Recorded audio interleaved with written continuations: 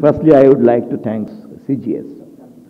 And really, always I do appreciate my friend Jillur that he organized the politicians who really think for politics and nation and patriotism, not only doing party, not only doing partisan activities.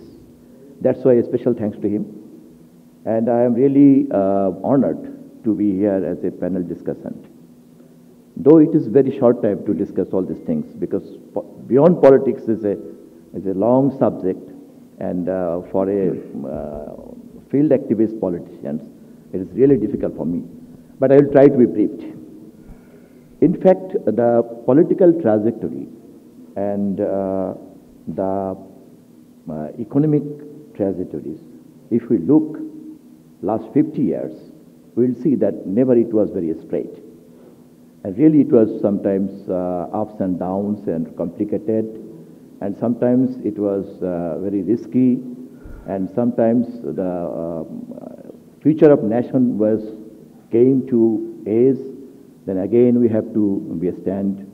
And still, the patriotic people of the nation is really thinking about the political process, that whether the political process is still that much healthy to contain the multi-political thought, which is the spirit of the democracy. But I'm sure that everybody will agree that we are on that way, but still we cannot say that we achieved that much political maturity to contain the multi-thought, multi-thinking, multi-participation, yet we cannot achieve it. And even to define the history, we saw that is the same thing when we are listening our students community, especially the coming generation, history from the Awami League dais or from the BNP dais or from the any political philosophy, those who are holding, there is sometimes little bit a different point on the basic points of the history and milestone of the history. So that is very much clear that after 50 years, we did not create that type of consensus in our political process. So beyond politics, when we will discuss on this issue, we have to understand that after 50 years, having a very great heroic political process and political activities, political deed, like our independence war, still we could not have that type of consensus. And the political forces is not been institutionalized. That's why it is very easy to make difference between the political parties and the political process and the political forces. And that's why there are sometimes so disastrous situation came in our political history, which we saw in 1975, 15th August, and also after that we saw it. Though the part of the politicians, they tried it, and still we are trying. We have parliament. All the political parties are including in parliament. With all debate, there is a parliament. Even Bangladesh Nationalist Party, BNP, my party, they have a very, very bitter experience. That the 30th December election in 2018, it took place in 29th December night. Having all criticism, still we are in parliament, because as a constitutional, as a party of rule of law, as a party of constitutional process, we have to continue this type of institution. But still we could not make in it. Now, this is my approach to the Center for Governance Studies, CGS, that as a Center for Study, I look that always CGS tried to make that type of genuine consensus in political process, and the political leaders, they're trying to mobilize, and I do appreciate that there are some politicians in Awami League, in BNP, in other political party, they're really thinking about the development of the country, and which is implied that without having consensus in political process, it cannot be achieved.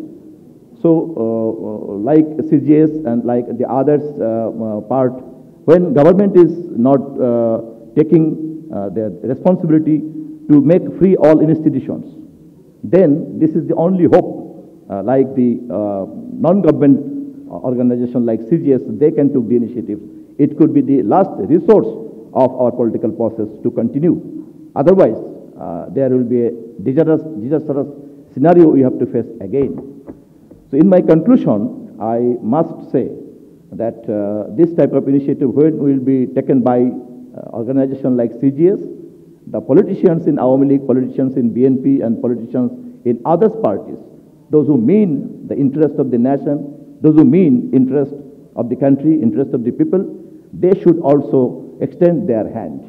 Because without institutionalization, without having active institution, and without having all the sources is driving for the people, no meaning the independence.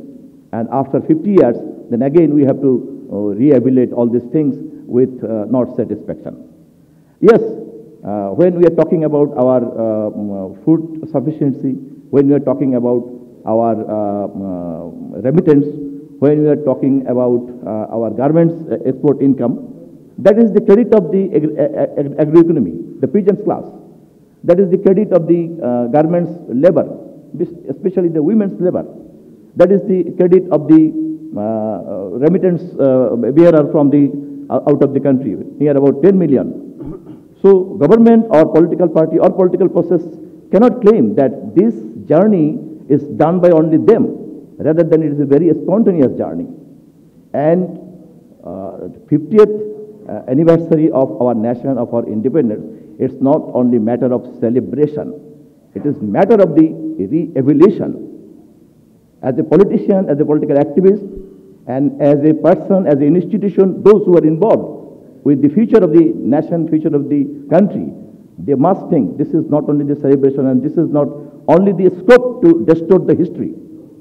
It could be it could be take as an opportunity to re-evaluate that what the mistake the politicians have done last 15 years and how we could repair it and we could make it in future.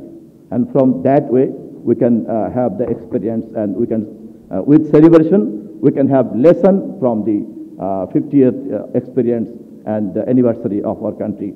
And this way, we can pay our regards to the gallantry awards holders, we can pay our regards to the martyrs, we can pay our regards to the fathers of nation, founding figures. Thank you very much.